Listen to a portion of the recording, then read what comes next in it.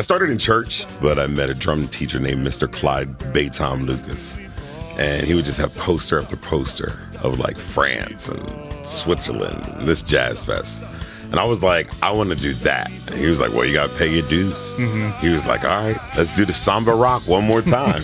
And I'm like, man, I got to do more. There's got to be more. So I started dabbling in keys, drum machines, and synthesizers. And then it turned into making beats. Music was how many things you could do with it. So when I heard Stevie Wonder, and I was like, well, who made that?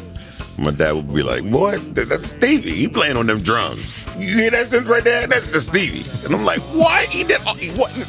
Like, it really did something to me. Yeah. But really the origination was church, drum lessons, and then starting playing out. And really, it just took off.